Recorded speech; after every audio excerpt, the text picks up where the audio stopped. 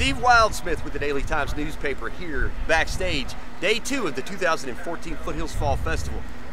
This is going to get me through the next couple of days, and this guy is going to get my back in case I get mouthy and somebody decides they want to try to throw me a beat down. That's right. Mark Phillips, my longtime compadre. We have been involved in this thing for a while now in helping pick out the local acts.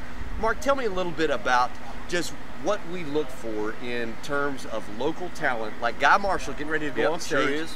What do we try to do to make sure that they're a good fit for the festival? Well, we're looking obviously for somebody that's basically, we need somebody that can be a good performer, because you know the crowd out here, they want to be entertained.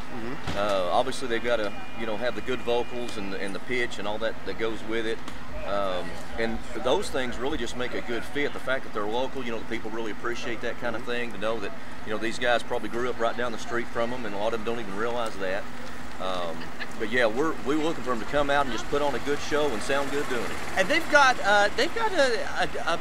a challenge in front of them, because usually they're the first performers of the day, so they've got to go out there and get that crowd ready for what's to come. So, well, they do. They've got to get it primed. I mean, they really do. They've got a big job, and the guys that are here, they're ready. A lot of them have stood in line for several hours to get here.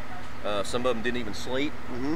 Some of the stories I hear. So yeah, they're ready to be entertained, and Guy Marshall, he'll do it upright for them. They sure will. I know we've had some good ones over the years. It's been a lot of fun. We've got a heck of a lot more coverage coming this year, so stick around for more videos from the Daily Times.